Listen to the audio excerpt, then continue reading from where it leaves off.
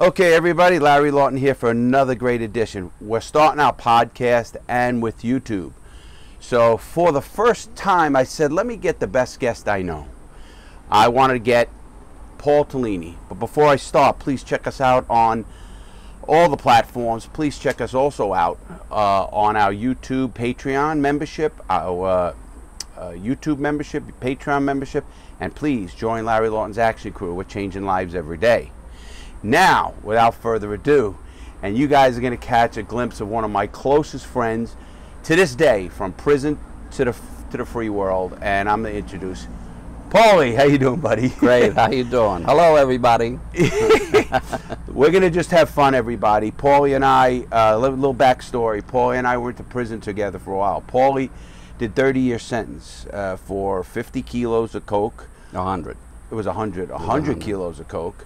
And he did his time, he didn't rat, went away, and him and I were the two people in the prison system, the Federal Bureau of Prisons. We were in Edgefield. It was a crazy place at the time. And Paulie and I were ones who fought the system. Me mostly inside, fighting against the abuses and stuff. Paulie from the outside, meaning helping guys with cases.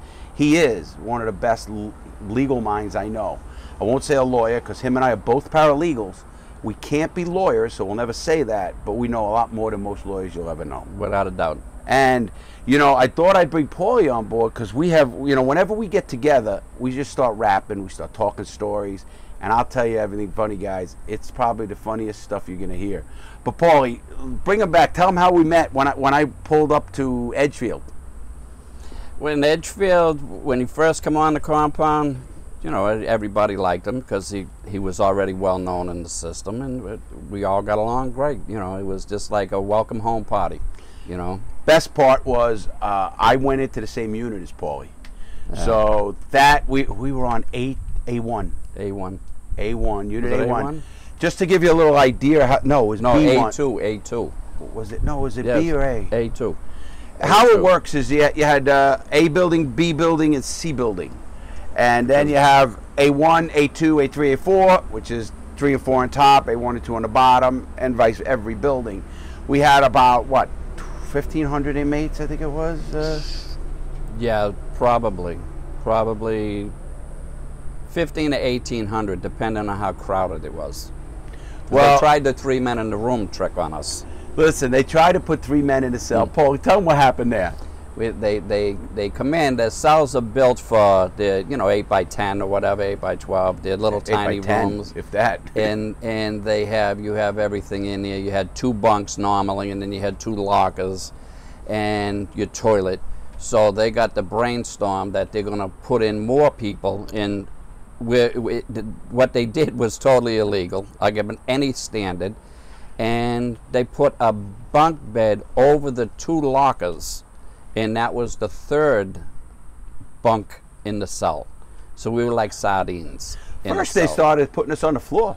They had us on the floor, then they did 3, if the high ceiling, if they had this big ceilings, they had 3 bunks up, and then you only had like 24 inches or 36 inches from the ceiling actually to your bed. I remember that. And guys were smacking their heads up there. It was just terrible.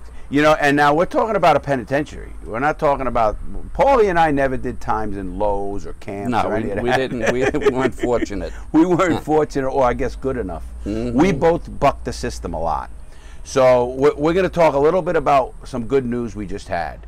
To this day, when Paulie got out of prison, he started a prison the American Litigation Consultant. Where he does is he takes a guy's case, he really looks at it.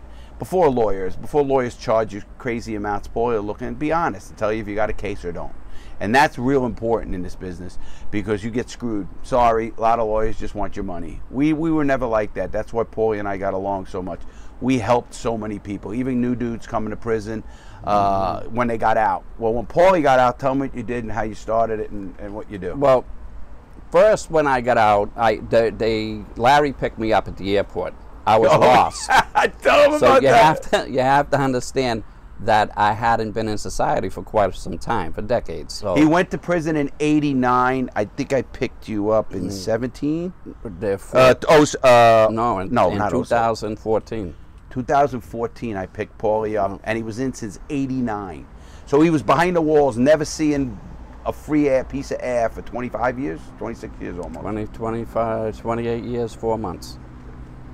He didn't see, whatever it is. He ended up having a fucking crazy. So it's so funny. The first thing I said to Paul was, Paul, I'll pick you up because I know what it was like to get out. Sure enough, he did everything I told people he would do. But tell him what happened when I picked. What did we do? Smoke these here cigars. This is my second Cohiba. And all that was a Cohiba. These are Florida Olivas. Yeah. They're good. I don't know, but they're pretty good. They're just big. But tell me what happened, how we went to the house. You were nervous. Oh, I was nervous. I said, come on, we got to go. We're bullshitting in the parking lot. And I'm already nervous because I'm saying, they're going to send my ass back. I didn't ask to come here. I didn't ask them for it. I wasn't ready. I was nervous would be an understatement. And I'm lost because when I got out and I went to the airport with the 2 security guards, I asked them. Oh, they put you. You didn't get on a. You got on a plane. I got on a plane. Yeah, see, I got on a bus when I got. Yeah, but they took me right to the airport because I was going to Miami. So two guards actually drove you to the airport. Drove me to the airport. In handcuffs or no? No. Oh no, because just drove me to the airport, and you know, I was nervous about walking away from her. I didn't, you know. So I asked them if I could use the bathroom, and they started laughing. They said, "Listen, you're free. You can do whatever you want. You just can't go back outside the security checkpoint, you know." They had to make sure you got on the plane. They just was there to make sure I was on the plane. So I said, okay, well, let me use the bathroom. I went over and used the bathroom, and after I got finished using the bathroom, I went to flush it. I didn't know how to flush the toilet because it's all sensors, right? And I laugh about it now, but it wasn't too funny then, you know. A guy looked over at me and he seen that I was like a little confused, and he said, just back away from it. And I was like, what? You know, because I'm in a bathroom with some guy talking to me I never seen before in my life. I didn't even think of that. And I'm like, okay, and I backed away and the toilet flushes. So then I'm over at the sink to wash my hands, and I'm looking for the pedal or something. There's no handles, the same thing. He said, no, just wave your hand under the faucet. So I waved my hand under the faucet. I feel like I'm fucking stupid, right? And I wash my hands, and I tell him thank you, and I leave. And then I said, okay, that wasn't too bad. Let me get a little bit more. I went right back to the cops, right back. Yeah. Right back to that. I tell people what happened to me when I got out is I was so messed up. I tell you that story about the bus and everything. But what happens, I felt more comfortable when I got into the halfway house. And I know people saying, what do you mean? Because I wanted to be. I wasn't ready. Because the BOP, the Bureau of Prisons, they don't do shit. They give it lip service. They don't explain or tell anybody really what's going to happen, how you're going to feel. They might try to say, oh, you're going to get this. You can try to go get your driver's license.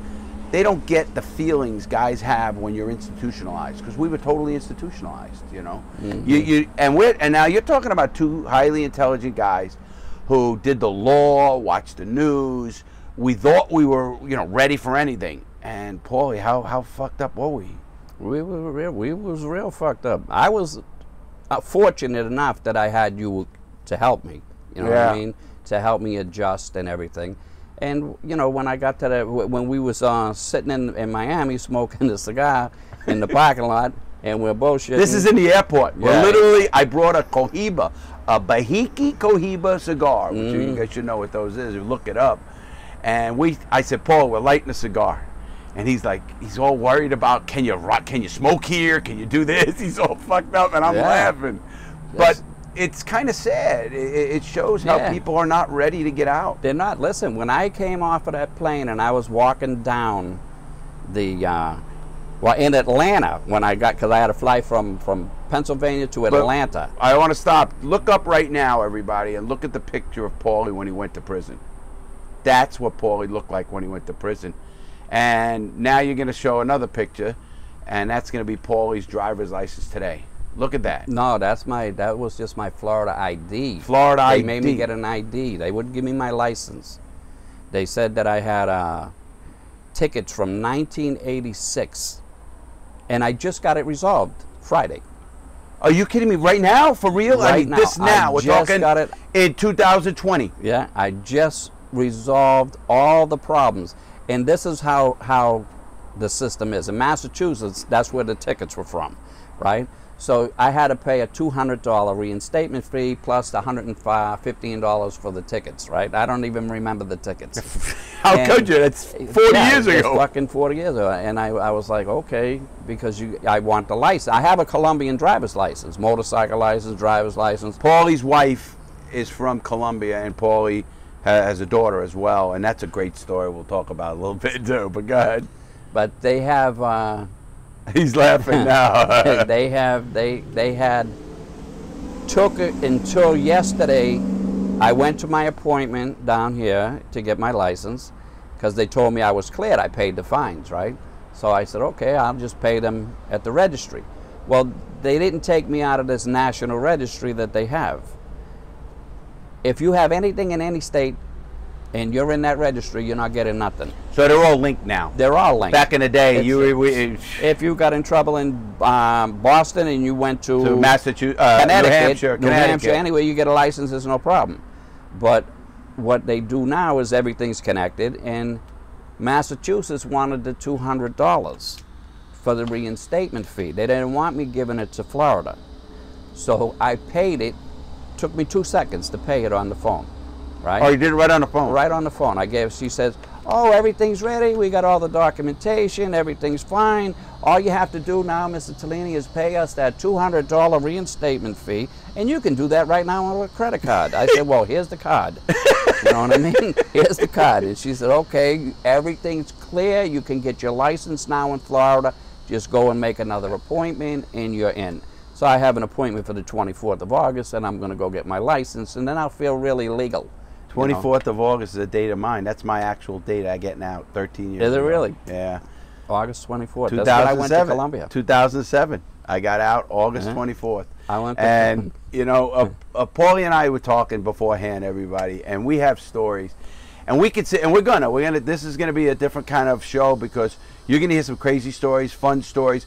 But Paulie just did something that really hit, you know, we're close and we stay in contact no matter where he is, from Colombia to United States, Virginia. He has a brother in Virginia, I think he's a brother in Virginia. Yeah. And so we always stay in contact. And we have a friend who had, I'm gonna let Paulie tell you, we have a buddy of ours who was like us, did law work. I know Nick since '96, the year I went in.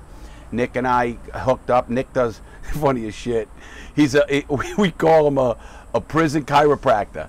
That's such a great. Yeah, but he's fucking doing this shit to me. You know my fucking back. I look back now. Oh yeah, I can really sue him for malpractice. Anyway, Nick is a good friend of ours, and let you tell the story of Nick. Nick had multiple life sentences. Yeah. Nick is from Philadelphia, and he had multiple life sentences. Go ahead, Paul. He had multiple life sentences. He was sentenced on life where he should have only got a maximum penalty of 5 years. Another one was a life sentence with 20 years. He had a maximum penalty of 20 years. So, and probably 2000 I filed in, 2004, I filed. Now we're doing this from prison to prison. We all knew how to contact each other through friends and family on the outside, so we could stay in touch with each other, even when we went to other prisons. That's how we did it. But we filed on him, and he had a judge out of Philly that was just terrible. I had Judge Giles out of Philly. That was Giles. That's who Nick had. Oh, you know what his name was? Hang 'em High Giles. Well, he hung Nicky high. I'm telling you, they called him Hang 'em High. He was a black judge. Never forget. I was lucky because I got 4 12s run together. And because I told them I'm going to trial in every freaking damn district. I had the most indictments in any prison because they had 5 different federal districts they indicted me in. Well, thank God for Rule 20, buddy. Rule 20 is when they take cases and they bring them all together in one district. Anyway, keep going with the Nicky story. So with Nick, we got his the judge. He screwed us back then, and he turned around. He changed the petition that we filed to just a motion to correct clerical errors, which was bullshit, I know that right? one. So he just circumvented everything. He changed the things, and he still kept him with the life sentence, and that was it. And, you know, we appealed it. We went to the Supreme Court. We did everything we could. We lost it all. And then about 2 weeks ago, I said, Nicky. Well, wait. First, you got him down from multiple lives to 25. No, he still had lives. He still had 2 life sentences, and he had a bunch of 20s and all that shit. But all those sentences are dead. They're all, they finished them all. So he's stuck with the life sentence. And Nick went in when I went in. Yeah, when he 20 years ago. Yeah, when 24, I think. Right, 24 years? Whatever, yeah. I went in 96, yeah, 24 years ago. 24 years ago. So what we did was I filed a motion for him under the First Step Act that Trump enacted. The only judicial reform in the last 30 years came from him. You know, people think, these people talk bullshit about criminal justice reform, all of them. In fact, I got to give Trump this. He's the first one who's done anything. Let me say it later. He's the first one to do anything for criminal justice reform. Yeah, in 30 years. 30 years. And every one of these presidents had an opportunity, because we all know the war on drugs was the biggest bullshit fucking thing that you can think of. Well, what they did was they went from no rehabilitation whatsoever to warehousing people. But getting back to Nick, we filed the petition for him on about 2 weeks ago. On the 7th, the government joined our petition. For what? Well, you got to tell to get him time served, to get him out. Under what? Under a compassionate release. What I did was I put them all together: the compassionate release, the CARES Act, and the First Step Act, because he had been enhanced for 851, and now again. Had he been sentenced, tell them what an 851 is. 851 is a notice of enhancement that the government files. It's an aggravating factor, and they say that you would have 2 prior convictions. So now, with 1 prior conviction, your mandatory minimum goes from 10 to 20, and then with 2, it goes from 20 to life. 20 to life. I mean, goes to life. You get it because you had 3 strikes out. You know, so they did that with him, and they gave it to him. But when we filed the motion, I said, listen, bro, we have nothing to lose and everything to gain. And I really worked hard putting it together. And in the meantime, after all these years, even since I've been out, we've been trying to help Nick even get he's Greek. And we tried to even get him a release, a treaty transfer, they call it, to Greece. They hung it up. Then they hung that one up. Yeah. That expired. He couldn't do that one again. Yeah, put him in for 2 pardons. He couldn't get it. He's still in right now for a pardon, but he's coming home. You know. The bottom line. Go ahead. Tell bottom line is we got they granted it. They granted the motion and they gave him time served, and then they left a little window in there for the 14 days of being in quarantine. He's the head orderly. He's the orderly that's in charge of all the other orderlies that are on a COVID-19 task force. So they use the inmates to clean up everything. So he's a first responder in prison, right? And that's how I wrote it up for him. He's a first responder. He does all this stuff. Talk about creative writer. And he is, the judge granted it in 7 days. The prosecutor adopted it and granted the motion in 7 days. Paulie got the prosecutor to go along and what they call attach to the motion, and once they do that, it's really, judges very rarely go against both of them because there's no fight. There's no argument. I mean, the guy's been down 24 years. And we're not talking murderers. No, he didn't do any murders, guys. So I look at that and I always say, what a vicious criminal justice system the United States has. And you know I talk about this a lot. Here they got a guy, didn't kill anybody. He was a drug dealer, you know, typical like most guys in the joint who get mega time. Well, what got him back involved, because he had 2 prior drug convictions. But what got him back involved was he had a son, a special needs kid, that was born, and we don't know about these programs and stuff that might exist for it. So he just jumped back in the drug business to pay for his child's education and treatment and all that stuff. And you know, I would say it was a very noble thing for a father to do for his child, you know, because he really was trying to help him. And they turned around and he got pinched. He went to jail. I mean, He manned right up. He said, listen, it's me. He told all his co-defendants, tell on me, get a reduction. I remember that. Care. I used to talk to Nick about it. He fought his case for a few years, actually, before going to the big house, we called it. I was with Nick in Schuylkill, Pennsylvania, and Fairless Hills, I think it was, and the county jail. I was with Nick in all the places, because for a year we were together, and I told you, he was my chiropractor. Yeah, he was everybody's chiropractor. Fucking crazy. We think about that. Everybody's chiropractor. But anyway, so Paulie, just to let everybody know, and I'm putting his stuff up here right now. This is what Paulie does. The best I've ever seen. I don't ever say this. You know this on my channel. I don't promote stuff. I do my commercials when Manscaped and all that kind of stuff come. But Paulie is by far the best post-conviction relief person I've ever seen in prison. I worked diligently. I got my paralegal, and I would bounce it off Paulie. I was a good writer, and I would fight the system very hard, just like Paulie did. And at this point, Paulie now is still to this day saving lives every day. Well, you know, I was blessed with the ability to do it. It's like, you know, who knew that you could have the ability to absorb the law the way that we did? You know what I mean? We used to work in a law library, and we used to do nothing but law work. I'm going to give you a funny story. Books. Oof. You know, in the court system, people don't know this. They have to accept any writ or a motion you put in. They have to do it. And the prison system's supposed to give you whatever needs you are to put that in. Well, one prison Paul was at didn't want to do that. Tell them that story, Paul. Oh, I asked them. They took me up to Boston for a probation violation. I just got 360 months. 360 months. You know what that is? Add it up. And they turned around and they said, okay, 30 years. We want to give you. I said, listen, I'm pro se. I need access to the law library. You fight for oneself. Right. So I said, I have to have access to the law library.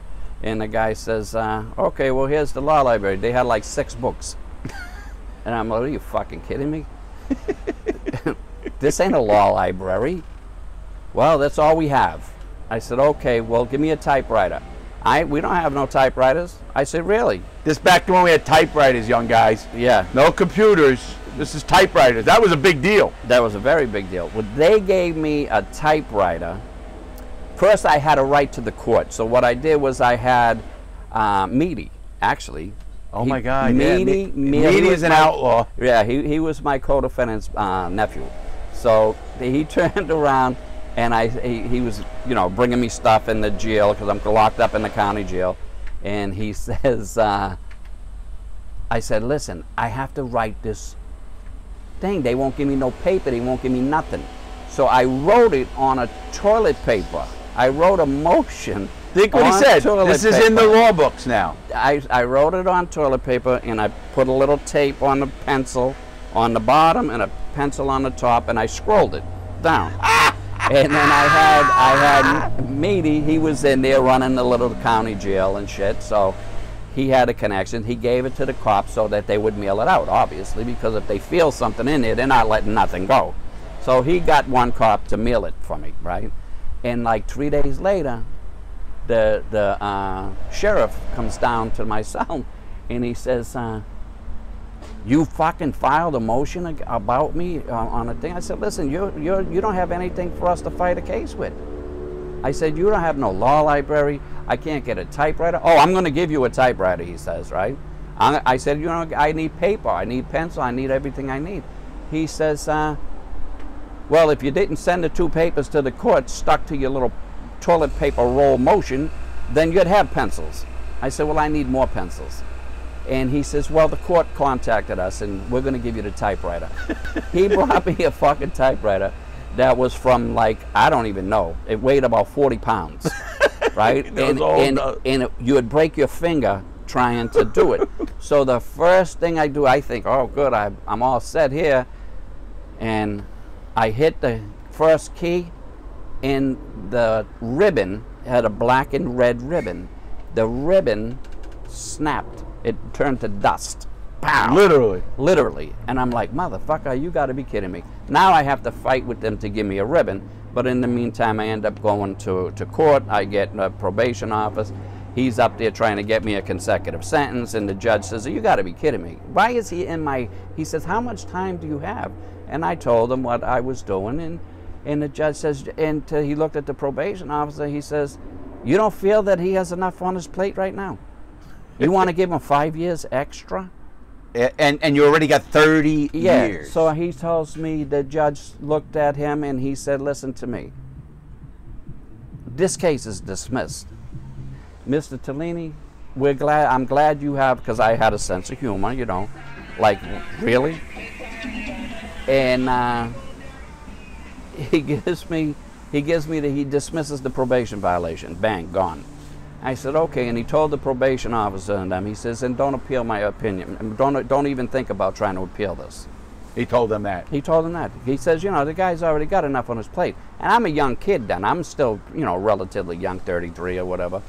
And I still had a lot of wildness in me, you know. Oh, we're going to talk about some of that. So, yeah. Going to the law, you know, Paulie and I used to, you know, again, when you do a lot of time like we did, you got to come up with ways to pass the time, to connect with family, to do. And we seen the young, Paulie and I were the two guys that used to see young people come to prison and say, what's wrong with these kids? First of all, they all come like they think they're tough guys. Yeah. What happens then, Paulie? They end up not being so tough. Either being somebody's bitch. Yeah, they learn pretty quickly, you know, but it's not a nice lesson that they're learning. You know what I mean? Some of them, you know, we've seen bad shit, you know what I mean? Look at the kid in Edgefield with us, right? In Edgefield, what was that kid's name? In Edgefield, he got killed in front of our unit. The black kid killed him. The other kid. How many kids did we see get killed? A lot. But this kid he was from D.C. He was a nut. Well, what happened in Edgefield is they closed the Lawton prison. They called it, it's a federal prison. What people don't know, Washington, D.C. is literally a federal area. The whole area is federal, so they don't go to a county jail, or they go to a city jail, or they don't go to a state jail. They come to the feds. And some of those D.C. kids, they had shitty crimes. Most of the feds, we had big-time guys like myself or Paulie. I mean, we were criminals. I hate to say it what it was. We were criminals. We used to get these punk crackheads and crap from Lawton. So they bust. How many buses did they at that time? Riots. Everything was going on the streets. You remember the riots? We said, oh my God. Crazy stuff. But what they done is when I went into the federal system, there were 42 prisons and 46,000 inmates. When I come home, there were 126 prisons, I believe, 200 and something thousand inmates. Yeah, it's nothing but a sad system, and I preach against our worst prison. And you guys know I'm going to be coming up with comparing country prisons, which that a lot of people have been asking for. But these D.C. prisoners come in. It was a shit show. So we have what they call lockdowns, or even unit lockdowns and stuff like that. And we used to pass the time in some crazy ways.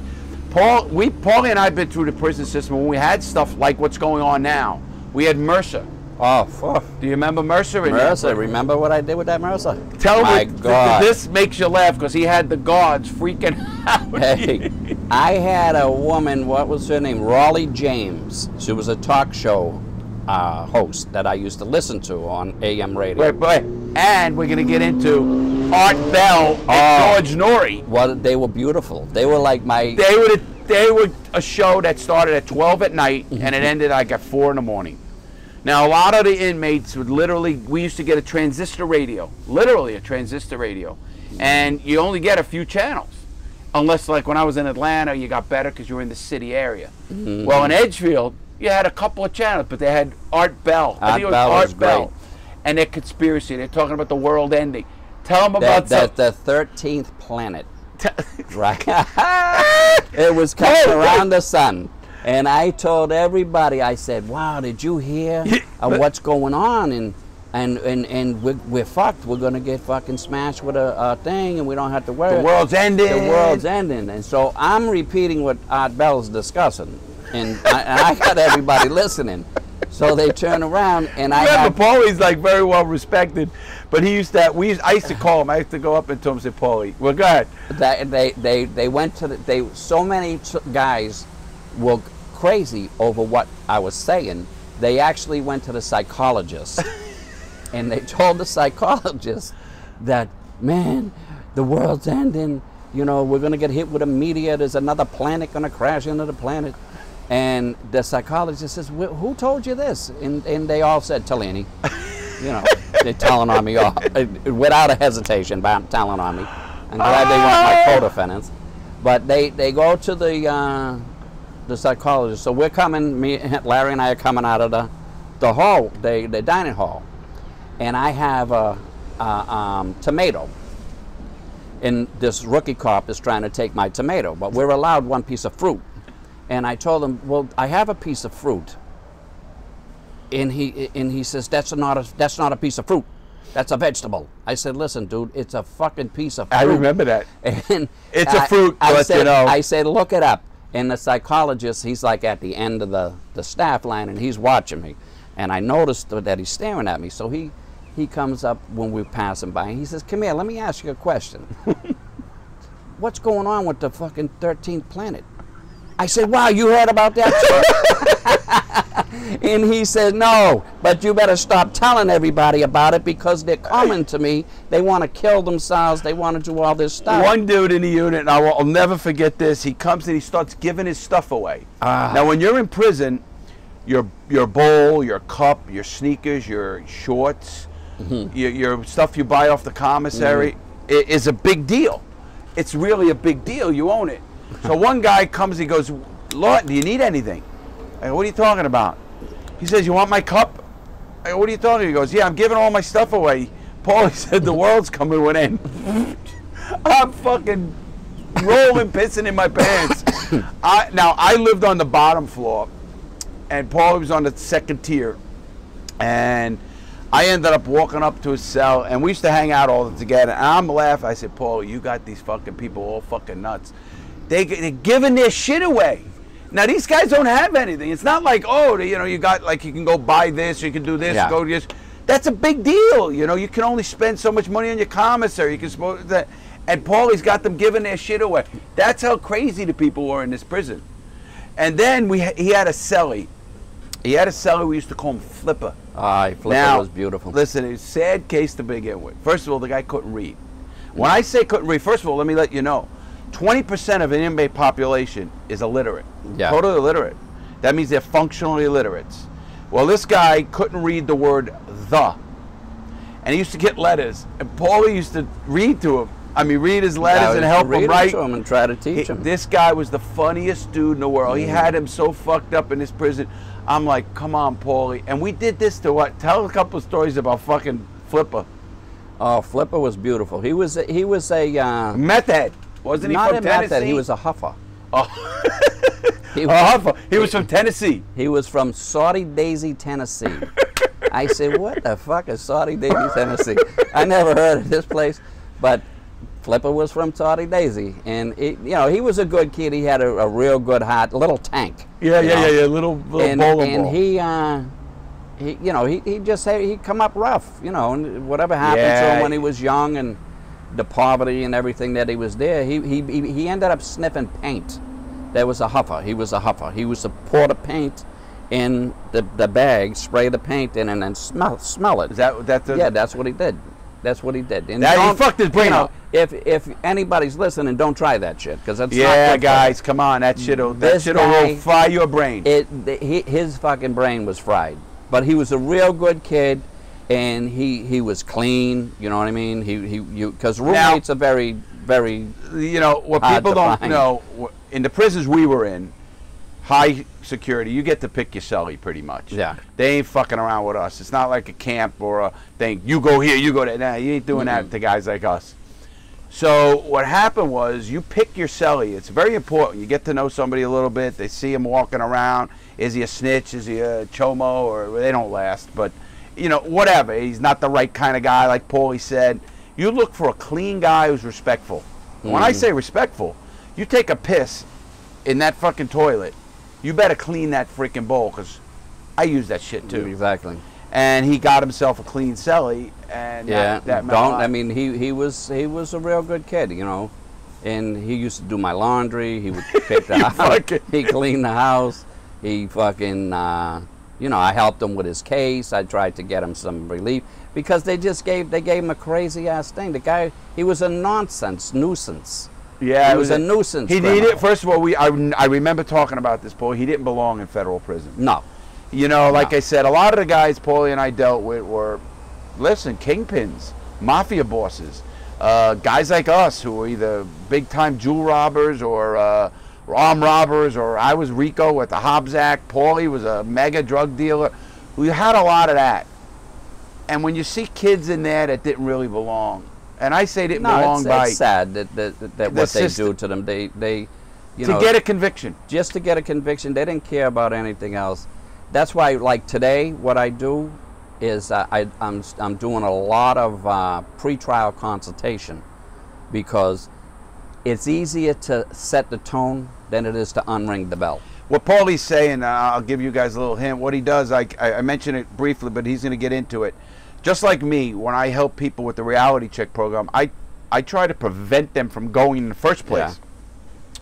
Paulie's did the same thing. A guy gets, let's just say a kid gets caught, I don't care if it's a bank robbery or he gets caught with drugs, because what people don't get, if you get caught with 500 grams of cocaine, that's 10 to life. 500 grams, it's not a lot. That's a half a key. A key is 1,000 grams. Half a key, you're going for 10 to life. And if you got over a key, 20 to life. You can. It depends on the statutes that you're up under. But what they'll do is they always seek the stiffest penalty possible, and they'll utilize anything. They'll use misdemeanors now to enhance you and give you more points, and that'll set your guideline range level. They can shoot that sucker up way high, and you have to. What I do is I identify mitigating factors. Like if Flipper had an IQ. Oh, I think it was under 60. It was under 60. Which is technically like 50, retarded. 58. Yeah. He was a borderline retarded person, right?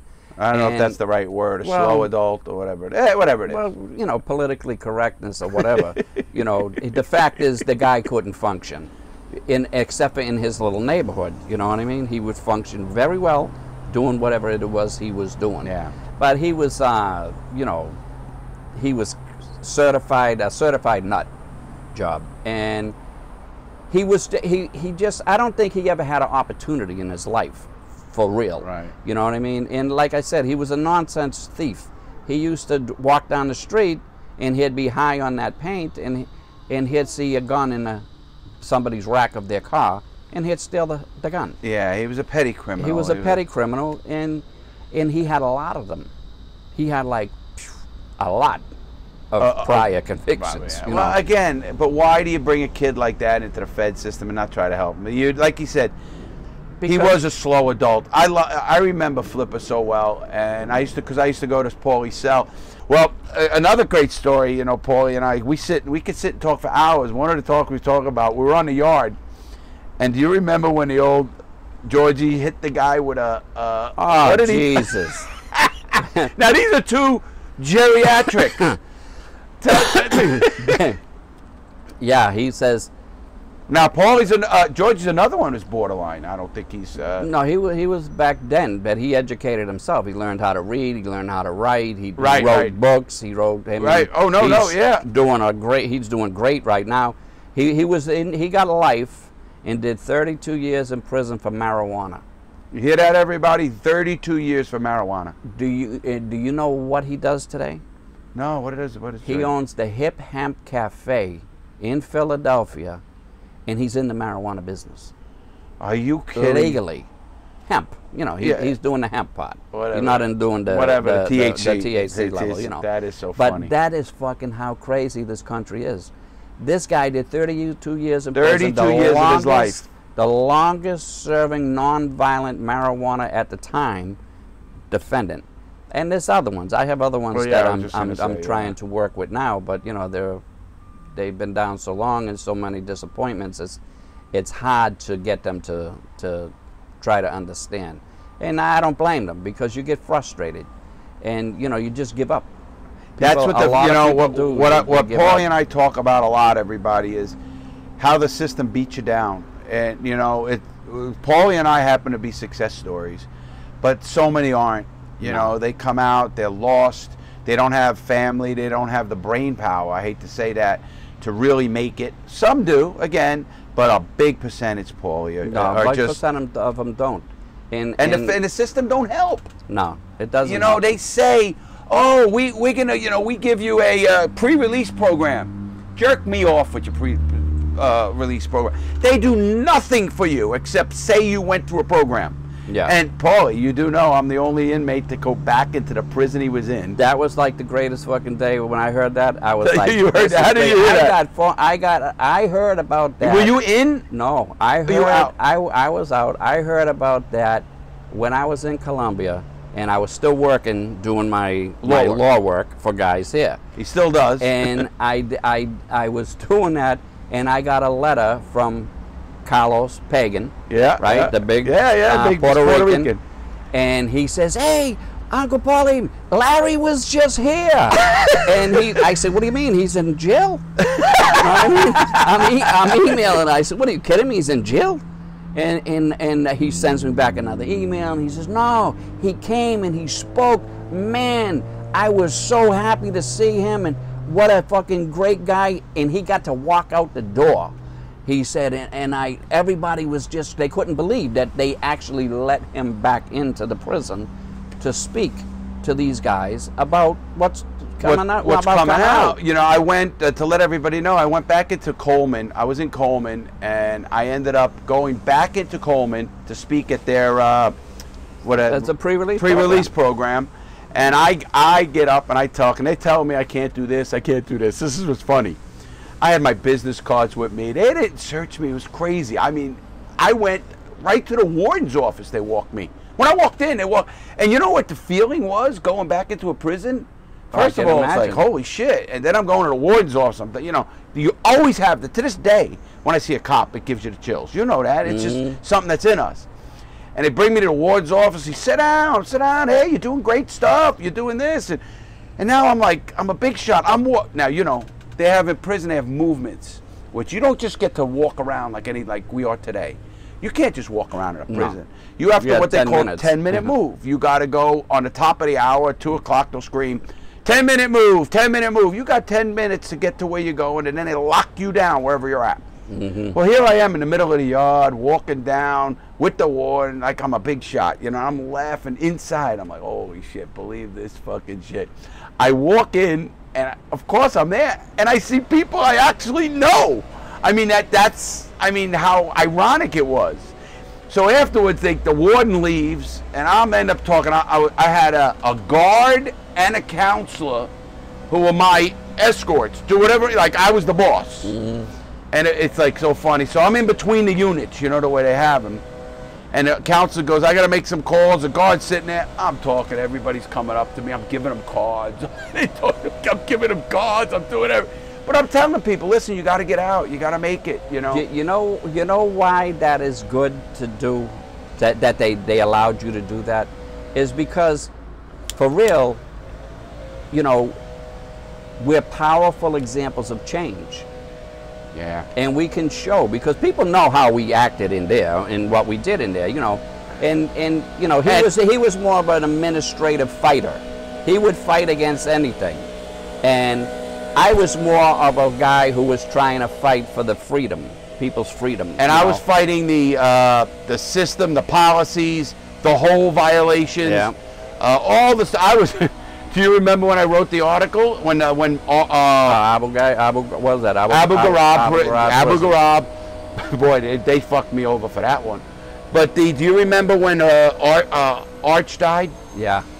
A good friend of ours dies, comes walking out of the medical department. That's 3 days after complaining. He complained. 3 days. That day he walked his own. No, but he had been complaining for 3 days. A week it was actually. It was a week. It was a week. And his guy who works for CMS sends him back to the medical and says, man, you look terrible, man. Get to medical. They send him and said, hey, you got gas. Yeah, they gave him Pepto-Bismol. They gave him Pepto-Bismol. He walks into the unit. He grabs Jimmy Brown. I'll never forget it. And he says, Jimmy, I'm dying. We put him in a chair.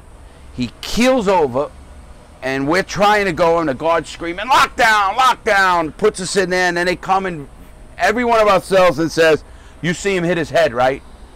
I said, he didn't hit his head. Fuck you, hit his head. Off to the hole I go.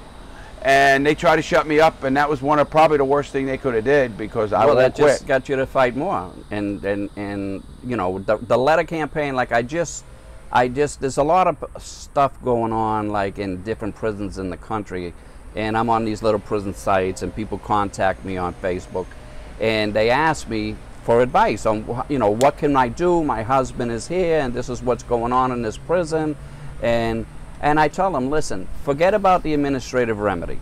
Right, that's what administrative remedy is, what they call a BP8, BP9, BP10, and it's all nothing but a delay tactic. It's a delay tactic, can take you 9 months to exhaust your remedy, and then you can go to court. I said, here's what you do. Find out who your senator is, and write him. We wrote Lindsey Graham.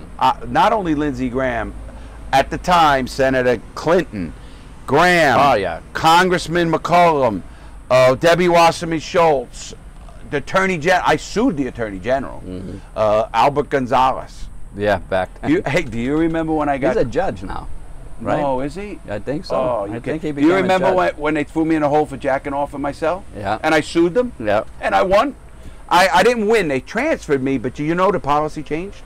They don't lock you up anymore for that. Well, they shouldn't. Of course. Who doesn't do that? What are you going to do? You know, they want you to fuck somebody or what? Or do they want you to just relieve yourself? I had a doctor write a note, I don't know if you know this, saying it was healthy for a person after 40 to masturbate for a healthy prostate. Well, fuck. I don't know what happened with me. My prostate ain't healthy. And you did a lot of that. So Paulie and I would fight the system. We would sit literally and work law books. And we would bounce stuff off each other. Hey, how does this sound?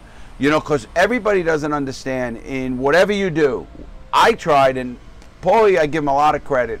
He was a lot smarter than me, a little older than me, a lot smarter than me. I started first being the crazy person, the violent person, to fight them. Can't win. Can't win. No, once I learned, they have a bed for you. Once I learned to use the pen, that's when the power came out. The power came out because I wrote and sued and wrote, and they couldn't stop me. I just was a relentless person and got change. And, you know, I look back at that now, Paulie, and to be honest, I think it helped me as much as it helped the system. Oh, sure. It kept me have a mission. Because Paulie's done years, 2 in a hole. I did 3 years in a hole. And 11 straight months. Paulie did years in a hole as well. And we both been on Con Air. I've been on Con Air 16 times. I think it was 16 I counted. Yeah, I don't even remember. Through Atlanta, I was in Atlanta. I was actually, when I went through Atlanta once, they put me in Atlanta hole instead of the holdover hole. They put me in Atlanta hole. Totally illegal. I mean, taking any inmate there and putting him in the penitentiary hole. Yeah. They did it to me. Well, they did a lot of things. Look at what they did with Georgie Moe. They stuck his ass in Marion. His first stop. Are you kidding me? Is that where they put him? With the life sentence from pot? In Marion. Marion was like, at that time, it was before ADX. Yeah. They didn't have Colorado, which is the #1 prison. And if you go online, if you look at ADX Colorado, you'll see it's the worst prison in the United States, bar none. Forget states. I think second state might be Pelican Bay, California. I think Attica, but ADX and the feds. I used to get a kick out of people, Paulie. You know, you did state time at Wapaw, and Concord, and they tell people, oh, you know, I'd rather be in the Fed than the state. They have no idea what's hitting to them when they go to a maximum security federal prison, because you got nothing coming. They don't give a fuck who you know, who you are, how much money you got. In the state, you know somebody's brother-in-law, you know somebody there, something happens. Yeah, you can make moves. You can't make them in the feds. Feds do not care. Feds are not doing nothing like that. What they'll do is, you know, if you want to tell on your mother and your father and everybody that you ever knew and had dinner with, then they'll give you anything you want, you know. And they still screw them. And I would just say, Paulie and I were known as what they call in the system as stand-up guys. We did our time. We fought the system. We didn't rat. We didn't do the shit that so many people do. And, it took me many, many years to get over it, where I don't give a fuck what they do. I mean, I'm paid. You remember in this joint, forget it. If we found out he was a rat, he was done. They weren't even on the compound anymore. No, They would either get fucked up and run to the hole and get transferred. They would usually do that. But what I was getting at is you know how we were about that. Now I don't give a fuck. I don't mean I don't care. I don't like it. I think person's word means something. I think that you come into this world with your balls and your fucking word, and if you break either one of them, you got nothing. You're not even a man. Wow, that's a good way. I never said that. That's a great way to say it. Paulie made. I also say, we faced what I used to call we faced the devil. We were facing mega time, and we didn't rat. You get guys. I don't care how tough they think they are. Once they hear that word, 30 years, life. I was facing life, and I beat my 924C. Matter of fact, another case we did was my own brother. Yeah. And we got him back in court, except for another jerk-off lawyer who didn't know shit. That happens all the time. And guys like us who study, when I say study the law, there's no lawyer out there who could say they studied the law more than Paulie, or myself even. And Paulie's got double my time. That was when we had books. You remember what we used to do? We'd be in a law library shepherdizing, and now it's doing everything. Now you have a computer. I love this. Yeah. I could be sitting on a boat in the middle of the ocean. As long as I got Wi-Fi, I'm hooked in. You know what I mean? And I can find shit out like this. I couldn't make a phone call when I came home. You remember? Yeah. Remember? He gave me my first phone. He gave me my flip phone that he had when I was on the bus. He was on the bus. When he was Razor doing flip phone with his little radio he used to hide it in. Yeah, exactly right. And he gave me that phone while I was in the halfway house. Paulie got out out of a 3. Well, what was it? When did you get out? 14? 6 to 14 now. 6 I years. got a year and a halfway house. I got out in 07, and so I'm out already. I'm established, and when I got out, you couldn't even have a cell phone in a halfway house. Yeah, ridiculous. I mean, you want to try to adapt the person to society. Cell phones were just starting to blow up, and they're trying to adapt the person to society and not giving them a phone. I mean, why? Why are you holding people back so much? Well, when Paulie got out, he was allowed to have a phone. I remember that. It couldn't be a... I had you on my account and everything. It couldn't be an iPhone. It had to be a flip phone. Yeah, it couldn't be a smartphone. Smartphone, It could be a smartphone. And I ended up putting them on my account because I know how it is when you get out. Anybody tells you, oh, I'm all right. Nobody's all right when they get out. No. I don't care who you are, where you've been. If you did time like we did, you're not all right, And it's sad because our system doesn't try to help people. No. I tried to take computer classes. They told me I had too much time. I tried to do things, but they were teaching you like... nothing. What was that? I forget the programs. But it was like it was like writing code type program. Yeah, okay. And I'm like, okay, I'll try to learn that, and I tried to learn it, but I wasn't learning nothing. They wouldn't let me in the class. and then I they knew you were gonna run the fucking class. Yeah, I just did my thing. I mean, I was blessed, In '89, when I was first arrested, my wife told me we were interviewing lawyers and they wanted tennis bracelets. Do you have a Mercedes? Do you have this? Do you have that? Oh, they all want the money. They wanted the money. They didn't care. They were looking for gifts for their fucking wives. And I'm like, and my wife is listening, and she's like, "What are you kidding me?" And she said, "Honey, listen to me. If you do not study this law and understand it, you're really going to be in trouble because no one's going to help you. You got to help yourself." So she got me a course from a friend of hers. Said, "Listen, here's the course. It's called same as mine, Blackstone." No, I got Blackstone. You did Blackstone. I did Jesus, I can't even remember. That's how I got my paralegal degree. You remember when I got it? Do you remember when I got it? You were in the hole. Yep, I was in the hole. My cousin, God bless us to this day, I love my cousin. She saved my life on the bus. But my cousin bought me a course called Blackstone Paralegal. And I ended up getting I remember going through all those books. You remember that? And you'd help me.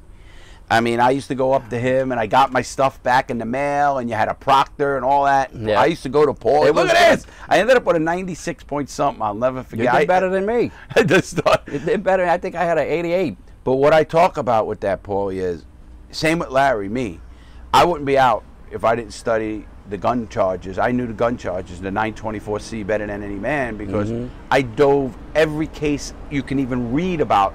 A 924C is a gun charge under the federal. When we talk numbers, those are federal numbers, federal codes in the criminal code of the federal code. How do you say it? Federal code of criminal code of justice. No, not the criminal codes. Criminal codes, but federal criminal codes, whatever it is. And then 920. You can go in any book, or even now today, just write in federal code 924C. You just put in 924C, now it will come up. It's 18 U.S.C. 18 924C. United States codes. Yeah, United States code. And it's a code for a reason, because it really is a code. You have to chase the statute to understand what it means. And you'll be chasing 924C, and then you'll end up in Title 52, 51, you'll end up in Title 2, you'll end up in tax codes. You know why they do that? Yeah. They make it so it's very hard for the layman to do his own legal work. Yeah. They make it so hard for a regular person to understand it even, and they made that on purpose so the lawyers can keep getting the money they get. And once Paulie and I figured that out, and him well before me, and we started studying the law, and I ended up going on to the CFR, which is Code of Federal Regulations, which is, again, fighting administration. Fighting the system, what they're allowed to do. I could tell you how in the hole they're supposed to pull you out every 30 days and interview psychologically, because we know being in a hole is one of the worst things we can do to a human being. Isolation is terrible. That's why today what these guys are doing, they're out 3 hours a week out of their cells, 3 hours a week. Now picture that, you're stuck in a room. Wait, let's get real. Do you think they are out 3 hours a week? No, they come out 3 hours. Yeah, but how many times do they say, like they did when I was in what's the great word they use in the Federal Bureau system? For the safe and orderly running of the institution, we had to cancel rec today. Right, because we're short on staff. Or whatever reason they used to come up. They used to come up with reasons not to give you rec. I remember, and rec is in a 20 by 10-foot cage. They used to bring you out into this cage for an hour, literally a dog cage, and they'd say they give you a rec. But they'd even take that away from you. I remember not getting rec for 14 straight days, never leaving the cell. And every time you go, rec, you bang on the door, rec. Oh, no rec today. Or the cop will come by and he'd just walk by your room. Walk by, not even take you. Yeah, or he'd make believe that he wrote your number down, and then he'd say, you know, that morning shift would do it. The evening shift. That's right. Before they left, they used to come and say, okay, you're going to go to rec today? Yeah, put me on for the rec. All right. And then the guy would be coming for rec the next shift, and he'd say, well, you're not on the fucking list. You should have got up and fucking said, you know, you want to rec. Oh, my God. And you'd be like, what are you talking about, dude? I told him I was on the thing. I watched him sign me up. And you want they'd even show you the list. Oh, it's not on here. Yeah, they'd have another one. Yeah. And they'd say, well, you're not on here. So now you can't get out. You go out. I used to get a kick out of people.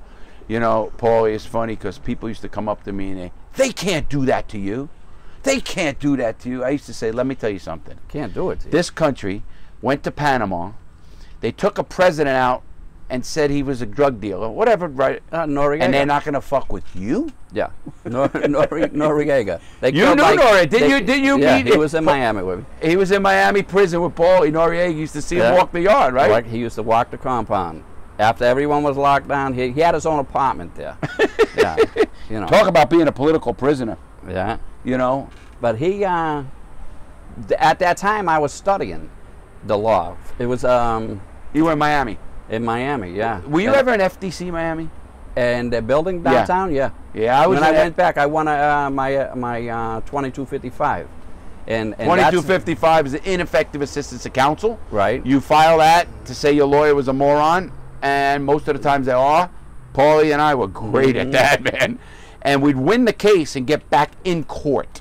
So once you're back in court, they take you wherever you got to go. And then I was in 7 East. I was on 11 West. I was in 7 East. I was upstairs. I used to look out the window. That window's this big, you know, like that long. that wide. I used to look out and see the Miami Arena. Yeah. You're right there is the Miami Arena downtown. But that was a hell of an But you were experience. on the yard in Miami, weren't you? Now there was a prison. There was an actual prison in Miami. Yeah, that's what they used to have. That was the MDC, Miami.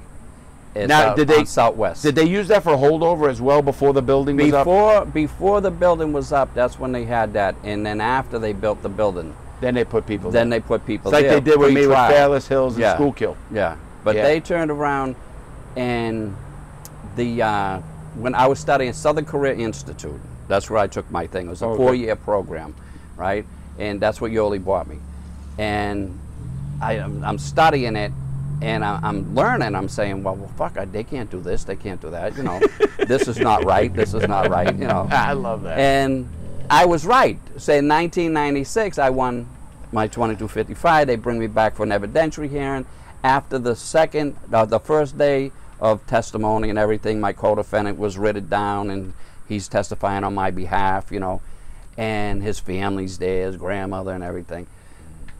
When I left the courthouse that day, the prosecutor looked over, Jeff Levinson, he's a lawyer, he's a judge now in Florida, and he turned around and he told the attorney, he got this. You mean you won it? Yeah, this is what he said, he got this. So the lawyer comes to visit me about a week later, and he says, because they continued the case, it was supposed to be the next day, they stopped that hearing and they continued the case for a week to give the attorney that I was going against an opportunity to study everybody else's testimony that had already testified on my behalf. So the lawyer comes and he says, Tallini, would you plead guilty? I said, fuck no, I'm not pleading guilty. I'm innocent. I'm going to trial. I want another trial. Let's go. And he says, okay. Well, I get the hearing, and I'm back and waiting for the judge, Lorana Snow, to make her ruling, right? And Rhonda Anderson comes up to me, and she says, she's an attorney that I was working with. I remember that. And she comes up to me, and she's pissed. She's really upset. And I says, why are you talking like, what's the matter? She says, you could be coming home today and you rejected an offer to plead guilty to time served? I said, what are you talking about? I didn't get no offer to plead guilty to time You'd be out there. It's in 1996. You were in already 7 years. Yeah. I said, what are you, crazy? Of course I would plead guilty to time served. I'm going home. And she said, well, I seen the prosecutor, and I asked him why he had such a hard-on for you, and he said, what are you talking about? I told him if he pled fucking guilty, I'll let him out today. The lawyer never told me that part of it. He only asked me if I would plead guilty. Now, there's a big difference. Would you plead guilty and go home, or would you plead guilty and just maybe get another few years on your sentence? Yeah, you know. So I said, he never told me that. She said, really? He never told you that you could? I said, no, he never told me. His name was Michael Smith. Well, you think you're crazy? And I'll never forget him, because he cost me another 23 years. 23 years. And I was like, what, are you fucking serious? You know, and he says, well, I asked you if you would plead guilty, and you told me no. I said, dude, will you plead guilty to time served is a big difference. Oh, absolutely. And so I got banged in that, and I just went down the road. I was angry for a long time after, because he did that, and I appealed it and tried all this stuff, and everything was just denied, because they're looking at me like I'm a moron, and could have went home, and I'm telling them, fuck you. Yeah, I wouldn't do that. It's funny. You remind me about pleading guilty. If you might remember this, I ended up getting convicted in 2001, after I've been in since '96, for 18 U.S.C. 1001, which is filing a false statement. And I got convicted of that, but I did not plead to it, or because they wanted me to plead guilty, because I said no, because if I plead guilty, you can then use that against my brother. Yeah. I said, but if I don't plead guilty, you can't use it, knowing the law. So I'm sitting there, I'll never forget this. I'm in Philadelphia, they got me, and my lawyer is saying, your public defender's with me, and he says, plead guilty, they're going to give you time served. I said, no, I can't plead guilty. And I know the charge carried, I think, 36 months tops, you know. And I said, nah, I can't do it. I said, because if my brother wins his appeal, they're going to use that, and then they'll use that against him. And their lawyers are so pissed off, Paulie. And I mean, I said, I'm not doing it. I'm going to trial. So then, last minute, the lawyer comes up and says, listen, they pull me out, and you know, I'm in Philadelphia, in 6th and Market, and they pulled me out, and he says, Lawton, he goes, if you plead guilty, if you just plead to a bench trial, agree to a bench trial, not pull a jury, we'll recommend time run concurrent. I says, all right, they're going to recommend time run concurrent. I know what a judge can do. You know, he can tell that and take a hike with it. Mm-hmm. So here we are in the courtroom, and we put up my case. They put up their case, and they got a mountain of evidence, you know, looking for John Rodriguez. Of course, there's no John Rodriguez.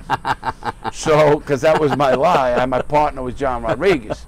So, you know, they ended up spending over $1 million, Paulie. Looking for John Rodriguez. Looking for John Rodriguez in jails. And how many John Rodriguez you think are in Miami? There's like 1,000. So they go, and they sit and do this, and at the end of the trial, the judge goes, guilty. So we waive pretrial reports because he's been in prison. They say, okay. We on to sentencing. So we go to sentencing, and we talk, oh, he's been inmate in prison. He's doing law work and all this stuff. So the judge says, okay, prosecutor. He goes, well, we're going to recommend time concurrent.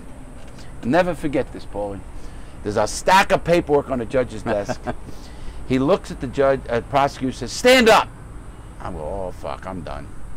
He goes, you're recommending time concurrent? Picks up a pile of paperwork. Boom! Rocks on his desk. You know how the federal courtrooms are. People don't know what a federal courtroom is like. They are like grandiose. The judge is up on this big thing, and you know, you're down. It's nothing like a state court. It's mega. And he goes, boom! Now, a federal judge can do anything he wants. Don't let anybody kid you. That's the one person you don't mess with. And he bangs the paper. He goes, you recommending time concurrent? You know this man cost you $1 million, you told me. And now you're, what kind of deterrent are you? And he's yelling at I'm looking, I'm fucked. He's going to slam me. He can do whatever he wants. I know that. So the judge ends up leaning back in his chair. He leans back and he goes, what am I, a federal judge? Time concurrent. I about fell out of my fucking chair. I got the biggest grin on my face. I walked back into the holding cells. And people are there, you know, half of them crying. They're going to do 5 years. They're bitching like fuckers. They're ratting. The shortest guys, the guys with the shortest sentence, they, you know, and they can't do time. They can't do it. It's like they cry the most. They're always depressed. They're just, you know, doing crazy stuff. And that's why if you didn't have 20, 30 years, you didn't hang around with us. Oh, you had to be a convict. Mm-hmm. If you had to be a convict to come with us, you couldn't have been just a scumbag that got a couple years and that was it. You know, and I'm not knocking the guy gets a legit couple of years or whatever, but usually they're not sent to our prison either. Mm-hmm. They ain't coming to our house. They're going to the Lowe's or some shit. You know, we were going to places where there were stabbings and, you know, tell them a little bit about the gang shit in Atlanta and the Aryan Circle, Aryan Nation, Aryan. They had more fucking gangs. More gang, and I used to tell the white gangs, I said, you guys idiots, you're fighting each other. We had like 15% white guys on a yard, and we're fighting each other. What the fuck is wrong with you people? Well, what they did was they would get these young kids to come in and get involved in the crew in the group, and they victimized them. And they get in life. I see so many young kids come in, have to stab somebody because they're sitting in their chair, or you're sitting at our table, or some shit. And and it's not them that are making the decision. It's some other clown that ain't never going home, and he's telling them, "Hey, listen, dude, you can't let that happen. Right? Go take care of it, or we're gonna run you out of here." You know, so it was a lot of politics in all the prison system. And then I remember how many lockdowns we were on because we see them all. We see two gangs. I remember we were outside in Edgefield, and we knew what was happening. Do you remember the riot in the unit when they all come running up in the unit? I was sitting there watching CNN. Tell them what happened. And they come running in. One group came running in, and they, Jesus Christ, stabbing each other. They're sticking each other. They're doing everything. And one kid. We were playing chess. Yeah. Or I was at a table. I remember that. He had a paintbrush from the art class that he turned around and he sharpened it in a pencil sharpener. He sharpened it. And he made it, he put a hole in that guy. My God, I don't think that pool of blood took like 30 seconds. And it was halfway across the floor. I said, Jesus Christ, this guy's dead. You know. Oh, I remember that riot. And it was like 40 people around them, throwing chairs, doing everything. Oh, you remember that? They run up into the unit. We're like, what the fuck? Yeah. You know, you kind of know when things are going on in prison. You can feel it. Oh, you can tell by the way people dress. I talk about that all the time, Paul. The way they dress. When you look into a prison, I tell people all this time, you know how you find a tough prison? When you walk in there and now it's 8 o'clock at night and everybody's walking around with their boots and sneakers. Yeah. Then I go, uh-oh. Things can jump off. They changed the sneakers for boots. Yeah, or even they're ready to go. And you see them, you're walking around, they're on the tier, they got, you know, their hands behind their back or whatever. You could feel that tension. And I used to say, I used to walk into a prison, they're all in flip-flops. There's a fuck, nothing's gonna happen. Ain't nothing happening with flip-flops. Yeah. But they had it in Edgefield when they did the last riot they had. That I was there when I was there. Well, you were there. You remember when I got transferred, right? Mm-hmm. They sent me. Where did I go after? Let me see it later again. I went to Yazoo. Yazoo, Mississippi. Worst place in the fucking country. Talk about a gang unit. They sent me to this unit after I fucked with them, with you know the policies and everything else. They fucking send in. They send me to Yazoo, Mississippi. So what do they do to me? There was a unit manager there named Brawley. Yep. You remember Brawley? I remember Brawley. They make him the SIS. I don't know if you know that. They made him SIS. And they sent him to Yazoo. Yeah. He got there for a month. Guess where I was? At Yazoo, waiting for him. And guess what happened to me when he got there? Up. He locked me right up. I'm fucking like, what the fuck did I do here, man? And Lawton, you're running shit. Off the fucking... They fucking put me in a hole for 6 months. I go, what the fuck did I do here? Look at what happened when we started doing numbers in Edgefield. Oh, now we were going to the yard. Right? We used to do gambling, running. The lieutenant come up. He said, Tallini, you a fucking bookmaker now? Well, I wasn't good enough for you. He said, now you're with this nut, and you want to go ahead and you two want to be like the biggest book on the compound, right? And we were. I said, well, but everybody's going to get paid. What's the problem? Right. You know, listen, nobody's getting hurt. He just said, oh, well, don't let me find out that people ain't getting paid. And that was it. But me, because I fucked with them, they had nothing. They hated me. And, you know, I used to think about that later and say, you know, but it is who I am. You know, it's the fight in me. It's why I do this channel, to open people's eyes to how bad the system is. You know, I used to get the biggest kick out of it. These guys think they're going to go in there and they're just going to lay around there with their buddies and shit. No. They fucking get woken up at 7 in the morning, get the fuck out of the unit. You're fucking going to work on the fucking yard. You remember we used to have to go to the fucking yard? We got lucky because we went law library. We did law our shit. We had all kinds of things going on. But then we used to go to the yard. You remember? And fucking, we used to have thousands of books of stamps. Thousands. And because stamps was money. Paulie and I were both in the system when cigarettes were money. Yeah. Tell them about what a pack of cigarettes would go for in prison when they took... First of all, a lot of people don't know this, and I think it was 2001 maybe, 2002? 2000, around there, 2001 when they really, really cracked down on it. They started cracking down. They made cigarettes illegal. Illegal. Totally illegal. So what did they do? They created a beautiful black market. They not only they create a market, I saw more stabbings over cigarettes. Oh yeah, because the addiction of tobacco. Tallini smoked, but Tallini of course gets a hustle right away. So what does he do?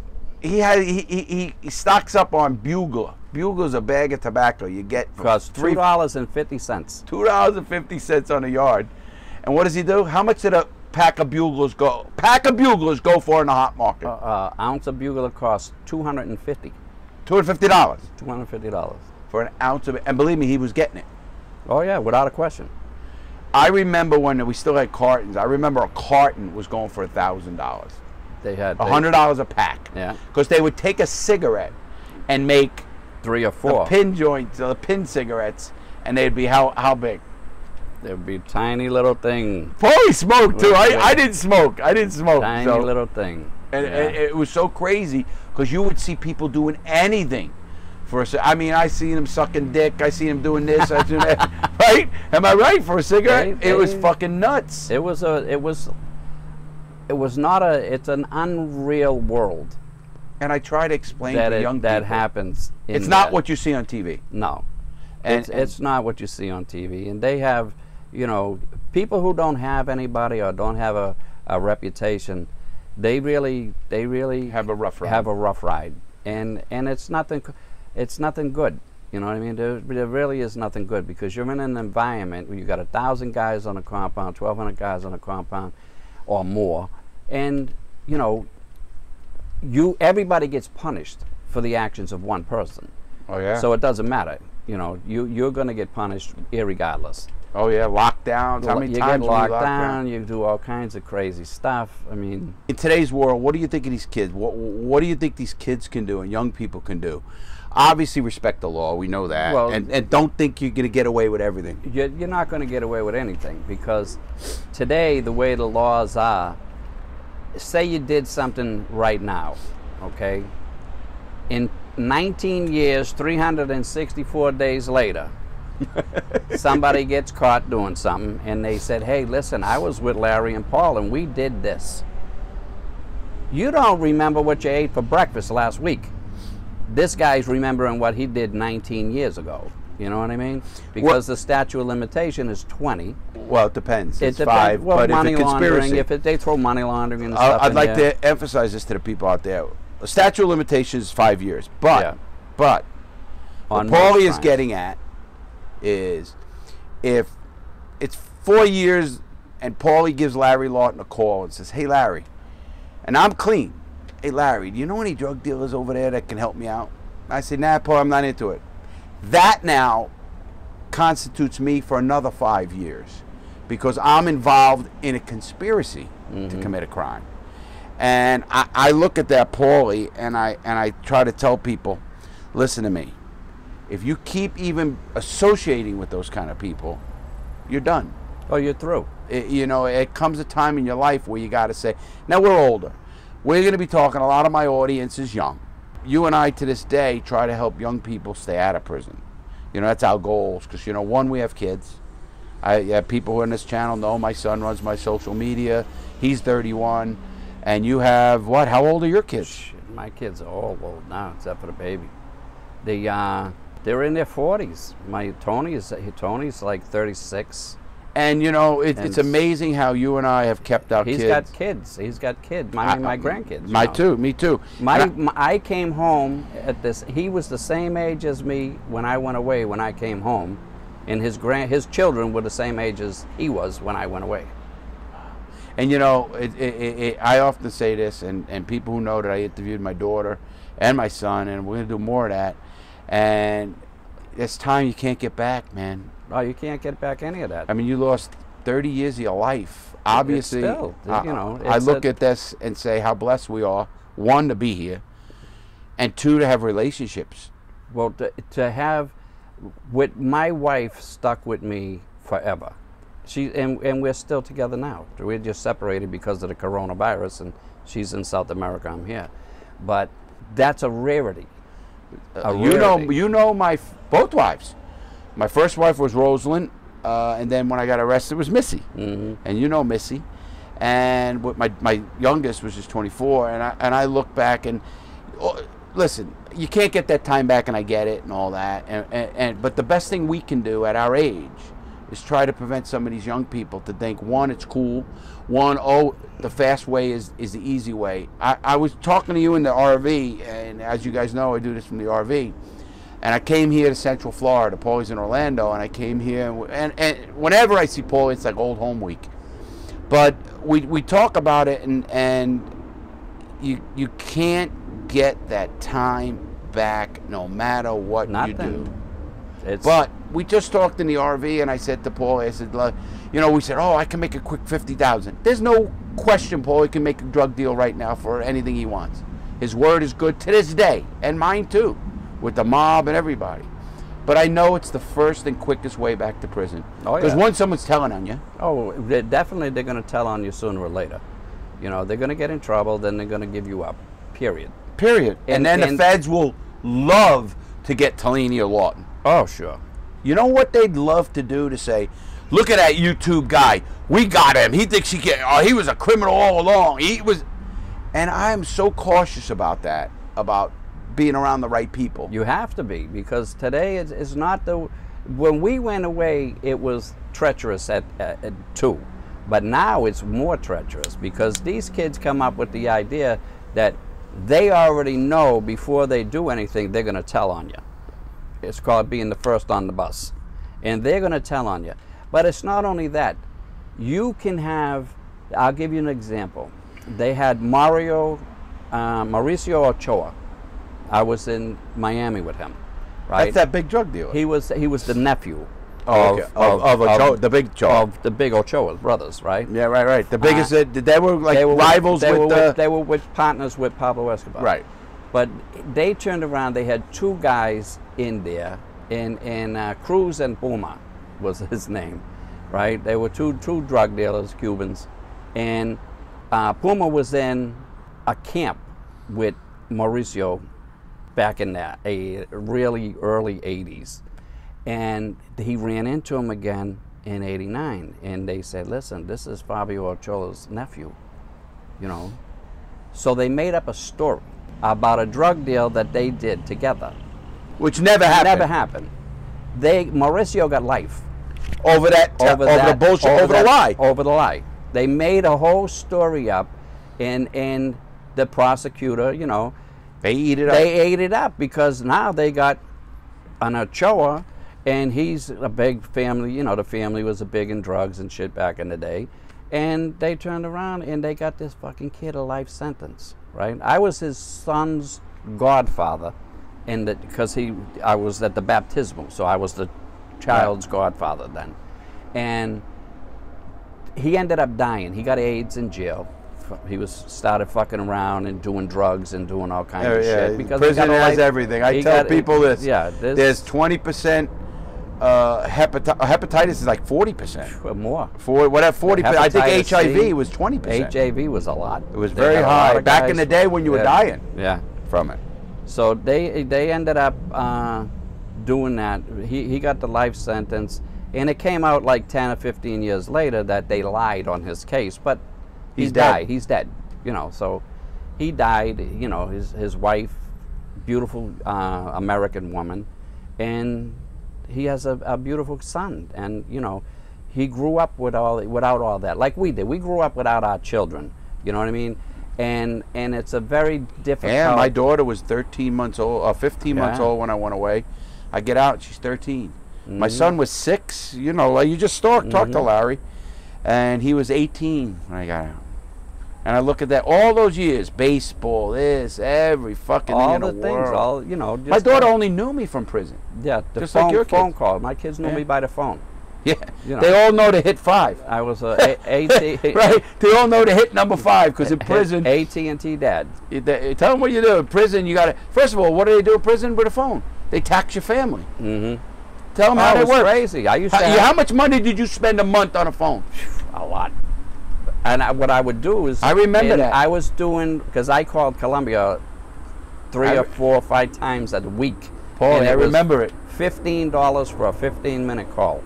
Hear that? $15 for 15 minutes just to talk to somebody. And I used in America it was $4, $3.90 something. Yeah, they rob you. They rob you. They rob the families. You're already depressed. You're you know, financially your family's struggling and everything. And you turn around and here's the system, and they're robbing you for phone minutes. They're robbing the family. I could have got and I could have got that same card, a prepaid card, for 3 cents a minute, and I'm paying $1. You know, the prison system is nothing but a money thing, and everybody on this channel who knows me, one of my biggest things is to get rid of private prisons. Oh, definitely. They just closed one in Florida. Listen, I actually talked to a football player, a really good guy, Jeff. People might know him from my channel. Ex-NFL player. He had stock in him. After I spoke with him, he stole all his stock. Because it's nothing but making money off the hardship of people. And you know, that people say, oh, we can do it better. You know, I actually had a guy from private prison tell me, he goes, Larry, he goes, you're right. He goes, because the food, they would drop it under 50 cents a day per person. Under 50 cents a day to feed them. For 3 meals. For 3 meals. And or what they were doing in the private prisons is, you know, we had a guard on each unit. They would put one guard in a unit.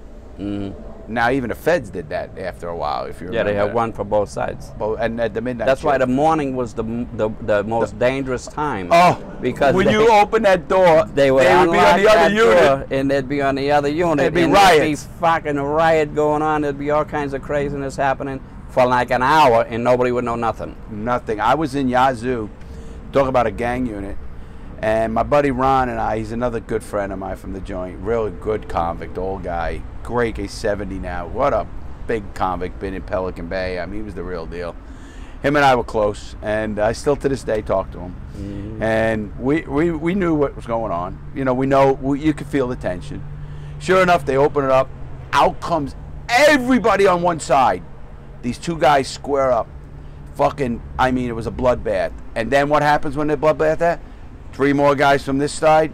That's enough. No, before you know, it's 8 guys. Believe it or not, they had a lookout on the door. And when the door come, everybody split. There's blood on the floor, blood everywhere. They called chow. You know, in the morning, you remember they'd call chow. This blood, this guard was a rookie. He didn't know what the fuck to do, where he did. He called the lieutenant. All of a sudden, we're in the chow hall. Lockdown, all people back to the unit, lockdown. And we're fucking, I'm like, oh shit, this is going to be a while. Because it was a bloodbath. I mean, a bloodbath. Then the cameras came out and they saw everything, and, you know, obviously. Yeah, they're supposed to be on the cameras anyway, you know. But yeah, we know not that. And not only that, it's so funny how in prison, they don't put cameras where they need them, like in the hole. They beat your ass so bad in the hole. I remember when I was tortured and beaten. I was a Lamana. You remember how he hated me, that fucking cocksucker? What did I call him? I used to say he looked like a TWA pilot. Oh, Lamana. Did I hate that? You know, he's in the private prison system now, I think. Well, I imagine that he is. He was the biggest piece of shit because I wouldn't quit writing senators and congressmen. He tried to shut me up. And that's when, after that, then they transferred me. Well, first they brought me back on the yard, if you remember this, and the associate warden came to me. I was smoking a Diablo. You remember the little Diablos I used to get? Little cigars. And I'm walking, I'm white. Because when you're in the hole a long time, you come out. Everybody knows. Hey, Lawton's back, Lawton's back.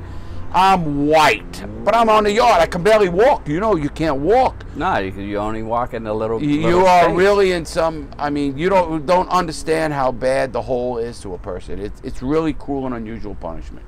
Yeah. So I'm walking the yard trying to get strength back, and the associate warden comes up to me, Lawton, and I'm like, I don't give a fuck now anyway. He comes up to me and he says, listen, we'll give you a get out of free jail card. You know what that meant. And we'll give you any prison you want. We'll give you a single cell. Just stop this shit. And I was such a hardhead. I says, fuck you. I said, why don't you go talk to the dude that you fucking abused in that hole? That little a veteran, had no leg. That crippled guy they left on the bunk. Left him on a bunk. He wouldn't full of feces. Feces and shit. Even, I'll never forget this, Finnerty. Lieutenant Finnerty. You remember him? I hated him. That little fuck. But he was, I give him all of this. He was a lieutenant at a hole at the time. He comes up to my cell, you know, the window. He's got a camera on that guy. And I wrote this. It's in documents. And he looks, he goes, if anybody on the outside saw this video, somebody here would be in prison, meaning tell him. Because he wanted to get that guy out of the hole. Yeah. And they wouldn't transfer the guy. Because this guy didn't belong in the hole. He had no legs. They just couldn't take care of him. And fucking, what do you think Larry does? Right away. Writes every fucking buddy in the book. And when I wrote you remember that? I remember. But that's the abuse. I mean, I had a kid. He was from I think he was from Philly. He ate his radio. Literally, he ate the radio. He ate the radio. He broke the radio up and ate. They gave him a radio to calm him down. The psychologist approved. Oh yeah, tell me how many wackos. And then he ate the batteries and he ate the radio. He broke the radio up and he ate it. And then he wiped feces all over himself and all over the room.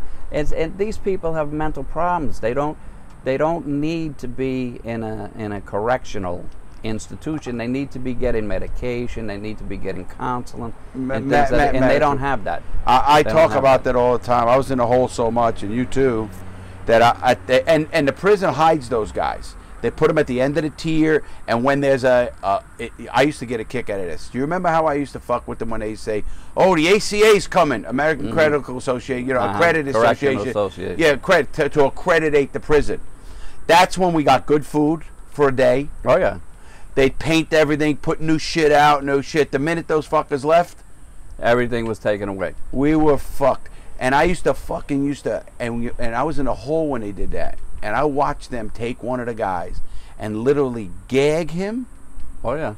Put him in the corner cell. And I'm talking about a mental guy who, what you said, used to take feces, this crap, and write demonic stuff on the walls with feces. I remember because the unit, in the hole, the way the tiers are in the hole, I would fucking be like gagging from the smell.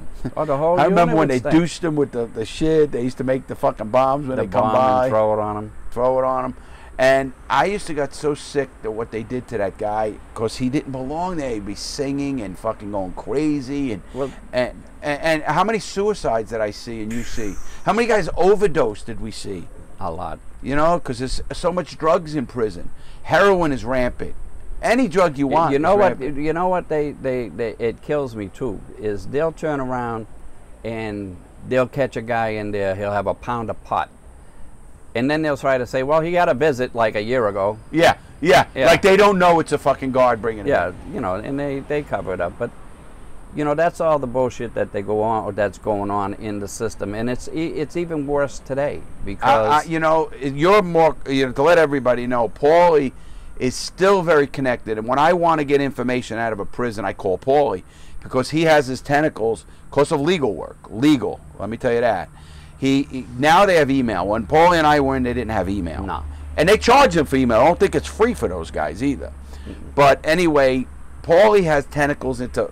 Probably what? How many prisons? I got probably 70. 70 prisons. He can connect with somebody to get a message out into the prison system. And that's why you're saying it's where I didn't know what's going on today. That it's just. Well, now it's just with the virus. The virus, I think, is an excuse for them. I was just going to go there. To they lock you down and they don't have to worry about you. You know what I mean? You're locked in your room 24 hours a day. And they got the money, so the region don't give a shit. They already got everything they need. The region don't. You remember they used to not like lockdowns because it cost money. Because it costs too much money. They used to have to bring in the counselors and they'd be feeding us because we were in a lockdown. And they used to say, it's costing them prison money. Well, now they're giving them sandwiches for a week. Yeah, what I mean? Literally a cold. You're lucky if you got 2 pieces of bologna on a piece of bread. Yeah. You get a what are those things they used to give you on the a carton of fucking the little bullshit meal. Yeah, they used to give you a carton of fucking jungle juice, the bullshit, a pack of outdated crackers. Everything was outdated. Every fucking thing. I talk about that on this station, on this channel all the time. I talk about what they. When I was in Atlanta. I was in USP Atlanta. I was in there from 97 to 99. And I was in the kitchen with Nicky Scarfo, Vic Arena, all the guys. And I worked in the kitchen because that's where all the mobsters went. They used to get us jobs in the kitchen and we used to fucking smuggle everything out. Anyway, I chipped a tooth, Paulie, because the food, the meat, was so fucking bad. Worst shit I've ever ate in my life. And went down below. And they had Desert Storm meat from 92. The box said 1992. This is 1997. And they got 92 meat. And people go, nah, they don't do that. Are you kidding me? Oh, yeah, they do. Tell them about Con Air. Con Air's worse. They don't give you shit. And you can't shit on that plane. No. Don't think you're going to get up and take a shit and they're going to take your cuffs off and shackles and leg irons. I ain't taking nothing. You're done. You'll shit your pants. I mean, I've seen some crazy shit on those planes. The worst thing I had on Conair was because when you transfer... Do you remember the Indian? The big Indian in Oklahoma City? When you do this here, listen, you have a black box. Oh, that an inmate fucking designed for them. And they got like $75 for it, right? It was the worst, most cruel fucking position because you're like this. You can't scratch your nose. You can't do nothing. And when you come out, like I would go from one prison to another, and usually it was because I was under investigation. They'd hold me in the hole for a fucking year. And then they'd say, okay, you're getting out tomorrow. Pass all your stuff out. And I'll say, oh, really? I'm getting out? Everything's over? Yeah, you're getting out. Don't worry. Getting transferred. They didn't say nothing about no transfer. So you put your stuff outside the door. You know, they lose that. Then they come and get you, and they say, all right, and you're going on the bus to the airplane, but you're going in a black box. And it's the most uncomfortable, inhumane way to travel, right? And it's not because you're a violent person or anything else. It's because you're coming out of a segregation. They use it for violent people, too, but if you're coming out of the hole, they want to fuck with you. Yeah, and when they want to bust your balls, that's what they do. And the biggest thing, when I sued them for the masturbation thing, they transferred me. I mean, again, they changed the policy, but what they also did was lose all my legal work. All that's definitely gone. They lose your legal work, which you take years. Now, what people don't understand in prison is you can't just run around with your legal work. They don't let you come on the yard with legal work. It was guys like me. Remember when I had the connection? I used to get people's paperwork in, and I was pulling their paperwork. Now, hey, remember we pulled it for the, what was the name of that fucking gang? The Hammers. The Hammers. What were they called? Some fucking... some white supremacist kind of bullshit. Group, right? So the head shot caller, he comes in, he wants to pay. Yeah, I want to know everybody about my guys. Here's all the thing. And he's talking all this crazy shit. And so we fucking got the paperwork. I'm sure I did. I got everybody's paperwork. No, we got the paperwork, and then he was the snitch. So we're looking and debating about it, and you come and say, man, come on, this dude wants to talk to me in the kitchen. We had to go to breakfast that day, remember? Oh, and you and me, we're in the fucking kitchen with these two gorillas, and they don't want anybody knowing about the paperwork. And I said, well, dude, listen to me. We already told you we don't want to hear that bullshit. You asked for it as a favor. Right. We gave you the favor. If you don't like what you're reading, that's on you. You deal with what you want to deal with. We never went with, you and I were very good at that. I never went on, because you hear people, he's a rat, he's a rat. Yeah, they I don't know. Listen, they want to do it to deflect off themselves. Exactly. What I used to do, and you remember that, I had my outside guy, my buddy Steve, I used to pull the paperwork, the docket sheets, and they don't lie. And no, because it's in there. You just have to know how to read them. Exactly. You have to know how to read it. And we know it. You know, but they were all upset with that because their boss was the fucking stool pigeon. The stool pigeon. And you know, believe me, there's so much crap. And like Paulie said earlier, there's a lot of politics.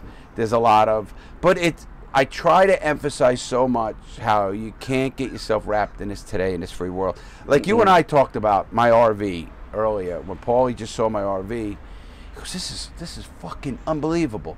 He goes, I could live in this." And you know what he said to me? He goes, "Larry, I got a closet now. Literally, my closet is bigger than the cell I lived in." And I look at that, and it's so true. I mean, how lucky we are. I got an RV and I love it, and to this day, Paul, I don't care what we do in life, it's easy for you and me to live like nothing because we did. We survived.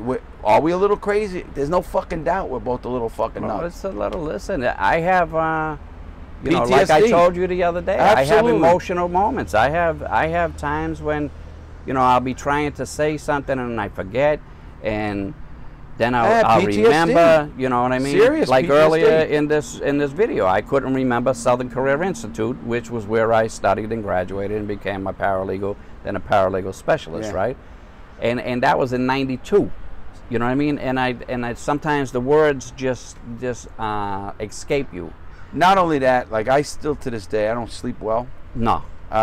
You know, and I sometimes, Teresa, you know, with me, she'll see me have a dream or something, and I get up fucking ready to fucking kill somebody or ready to do something, and she goes, wow. She goes, or you know what's the worst for me now, Paulie? I really can't, like, you know those restraint chairs and shit you hear them killing people in? Mm-hmm. I was strapped down naked in 4-point restraints. In 4-point restraints. And that's when they pissed on me, and I get such a fucking feeling. I can't take it, Paulie. Teresa sees it and she goes, change the channel.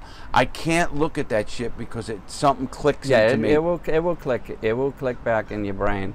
It does it when I see things out here, like, you know, a moment, you know what I mean, where a soldier is coming back from overseas and he's meeting his kids and shit, you know. And I get emotional. Oh, I do too. I do. Behind that. I totally, you know, I told somebody, you'll love this one. I told people, I remember being in a TV room. We were in Atlanta, and there was some killers, you know, crazy. Atlanta was the worst prison at the time. Atlanta was nuts. It was the worst prison at the time. And here were a couple of us are crying. Not a motherfucking soul said a fucking thing, because we were getting emotional over something. Because, you know, we have families, we have things. And what you say is so true. You know, to this day, certain things touch me in such a way, I cry. I've caught myself crying one time for I don't know what reason, and it was like, man, what's wrong with me, you know? And that's deep. That's deep. That's PTSD. That's shit. Definitely. I talked to a couple of people and psychologists and stuff, and they said that's, you know, you're definitely suffering from it, you know. You can't You can't do 30 fucking years and not be affected. No. We try to put on our fronts, and we're good at it, and we've learned to adapt to this life, because we are, you know, someone asked me about Paulie that I'm going to see, you know, and I always talk about you, and I said, let me tell you something about Paulie. I said, Paulie was one of the best guys to do time with. I says, and second, I can drop Paulie off naked in Orlando, tell me to meet with not a dime in his pocket, tell me to meet me in fucking Boston, and he'll come there with a suit and a fucking car and fucking $1,000 in his pocket.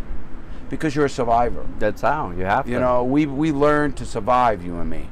And that's something that I don't think young people get. It's such a lasting effect on us. I think that they really don't understand the consequences of their actions. It's like, I try to educate my clients and, you know, make them understand that, you know. First of all, tell them about, whenever I recommend Paulie, which I do a lot, and obviously to this day I'll put up his stuff again, and the links below, you're going to get Paulie's information as well. The people don't get what 8 years to 4 years means.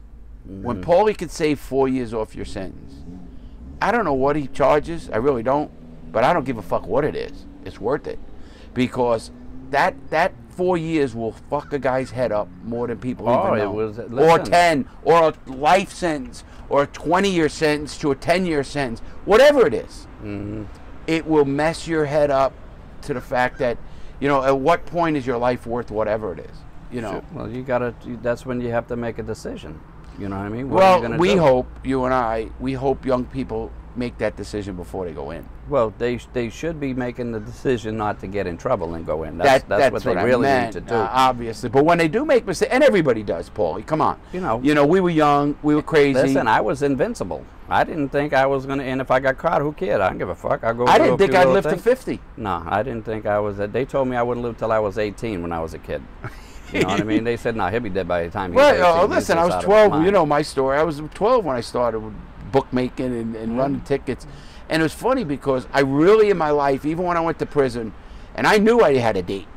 So I was different. I know the guys with life.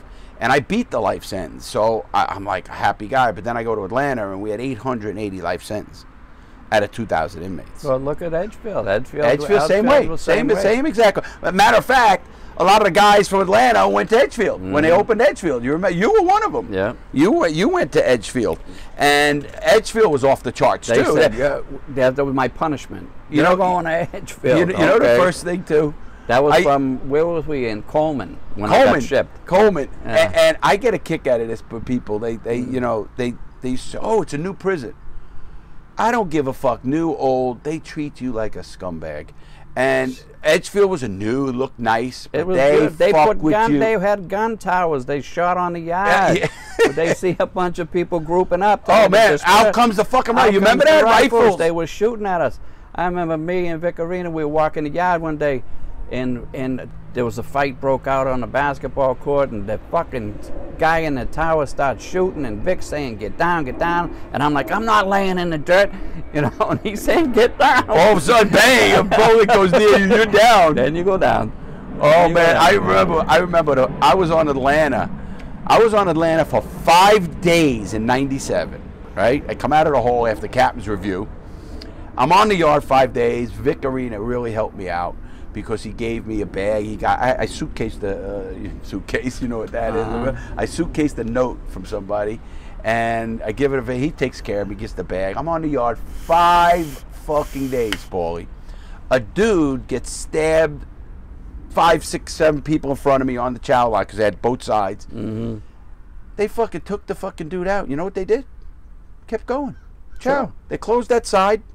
They kept chow going. Yeah. Now, of course, they locked the whole prison down. Now they lock everything down real quick. Yeah, you know, I mean, they've evolved as far as that goes. The speed of a response. They really have a rapid response now. And they come running in with like these paintball guns with pepper balls and everything. They will shoot you quick. Them rubber bullets on play.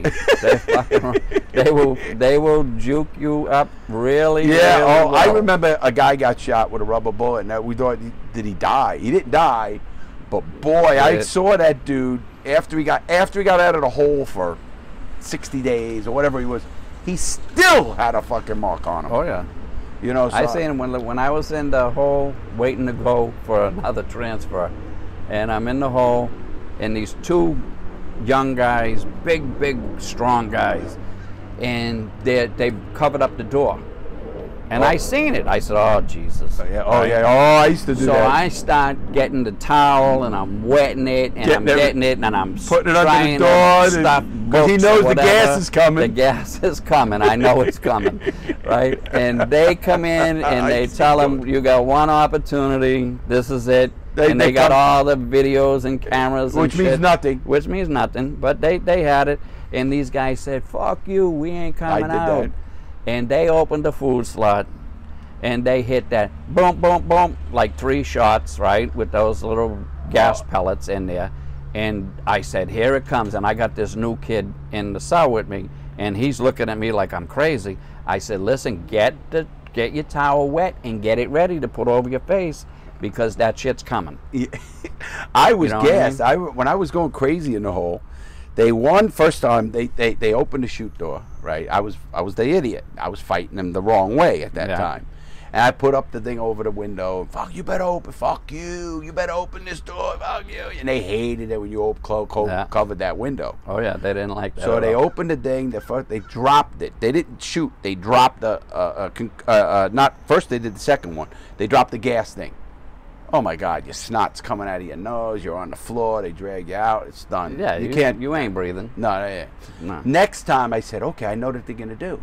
So I put my mattress, you know, they used to get this thin mattress, this thick, fucking nothing. But I get it and I hold it up over the door. You know, I'm cursing them out. They pushed a broom handle in. They dropped a concussion grenade. I never knew what a fucking concussion grenade was. Boom, boom. I fall down. I don't remember anything, of course. Boom. Dragged out, 4-pointed, boom. I'm fucking, man, I am so, you know, it's a crazy now, Paul. Yeah, you know, I went for an MRI one time. I can't get in a machine.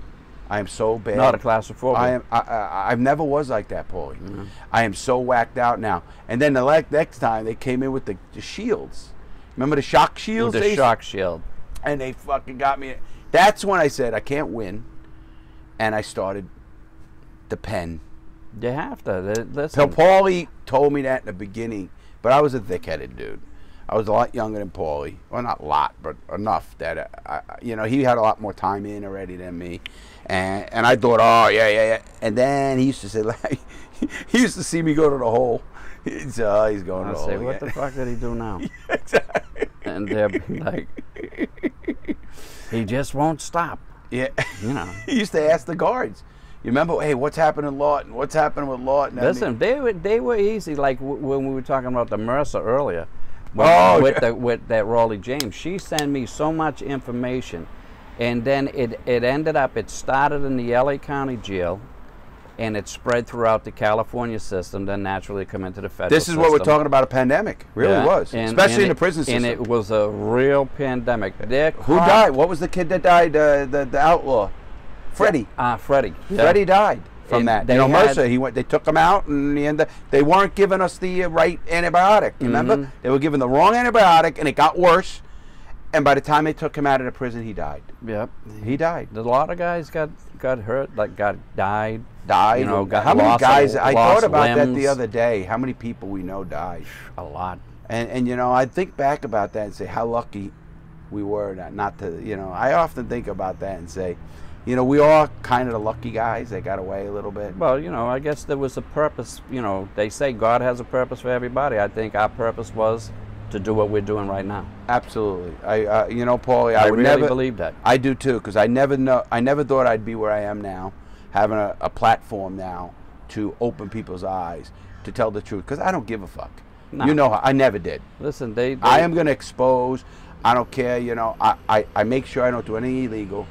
And I am going to expose the crap that goes on in these prisons and jails. Listen, right now in Puerto Rico, that's where a lot of my clients are coming out of, because it's the #1 drug hub in the Caribbean.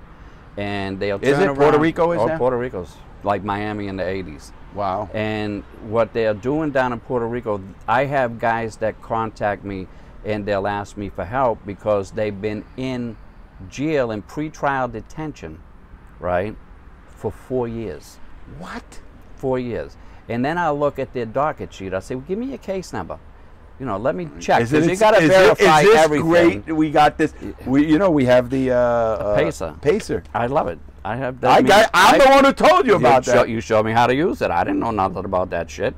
But now I'm really pretty good at it. And I can find out the information I want. I can get everything off, because in the pretrial consultation part of my business, I turn around and I go on there and I just use all the evidence and everything, and I can see what the government's going to use to enhance them, and then I'll do a background on them. Sure. To identify mitigating factors. You know what I mean? Like the guy was fucking abandoned when he was a child. Sure. All of those things, what they call them, they will affect your sentence. She was raped, she was molested or something, and all these things have a factor. There's over 300 mitigating factors that have been accepted by the courts around the country. So when you really present it, you just can't say it. You have to have evidence. Right. And you do a thorough investigation and you present it to the court before the guy's going to even make a deal, because now you can show them, if you plead guilty, this is what the government's going to do, and they're going to try to, they're telling you 10 to life. You don't face 10 to life. That's a statutory penalty. Yeah. Your guidelines are going to be this. So I break it all down for them, and I educate them, I teach them. But when I'm looking at these cases in Puerto Rico, and I'm like, 4 years, you know, because I don't believe them. I got to see it, you know. And then when I see it, I say, my God, this guy's been in fucking jail. They never filed discovery. Everything is negotiated. They're trying to get the guy to plead guilty from day one. And they keep extending his speedy trial. Yeah, right? They keep giving it, oh, well, this is for the speedy trial clock, this one. This is for this. And they can't let everything go for speedy trial violation. You know, you have to have, you get 30 days to answer a motion. You get so many days to do this. And there's a formula for it. So when you start adding up these days, I'm looking at guys and they got 700 days that are not on the speedy trial clock. You know what I mean? And that's being. So what's going on over there? Is it because they're overloaded and they can't handle it? It's so corrupt. Corrupt. It's nothing. And this is what I tell them. I say, listen, let's look at the reality of the situation. There's so much money coming in dirty money, and it's like any other major city. The crimes existing, the fucking drugs are booming, people are making a lot of money, so they get arrested. Now they go to the lawyer, and the lawyer says, okay, it's going to be $50,000 now, or $300,000. Doesn't matter what the figure is, but they give it to him in cash. Now the guy goes and he pleads guilty, and then he starts cooperating, and then they say, hey, how much did you pay your fucking lawyer? Well, I gave him $300,000 in cash, and they look, and the lawyer only claimed so 50. they get the lawyers. They get 50 grand, right? He says, oh, 50 grand. So now they know he's lying on his taxes for the $250 in cash that he's got. That's the lawyer. The lawyers, right? So they'll turn around and they'll go to the lawyer, and they'll say, all right, listen, here's the deal. You can continue to be a lawyer, and this is the evidence we got against you. He's already cooperating. He's a reliable informant for the fucking federal government. And he said he gave you a bag with $300,000. You only claimed 50. So you're money laundering the $250,000, and they start making deals with them. Now the lawyers, he's a whore for the feds. And they fuck the clients. Boy, if that's not a reason to get you. And listen, I'm fighting with lawyers now. They try to challenge me about what I'm saying, and everything I say, I give people case law to show I know them you do. what it is. Yeah. And the lawyers, I mean, I already had 2 of them out of Puerto Rico going crazy, and they called the Bar Association here in Florida saying I was practicing law. And you're not. And I'm not practicing law. I'm just educating people. That's right. You're a consultant. I'm a consultant. I'm educating people. This is the reality of your situation, son. You're going to get fucked, and this is what they're going to do to you. This is how they're going to do it.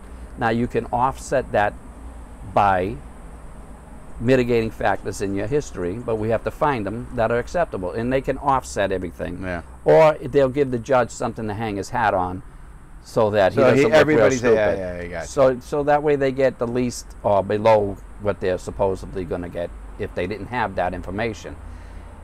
But lawyers don't have the time to do what I do. You know what I mean? They're not doing that. They'll do that after you plead guilty or after you're convicted. Now all of a sudden it's a rush. Yeah, because they want to get their next guy in. You know, and if you think about it, if they're telling you you're facing 10 to life, and the next word out of their mouth is, well, even though we negotiate a specific sentence, the judge doesn't have to go along with it.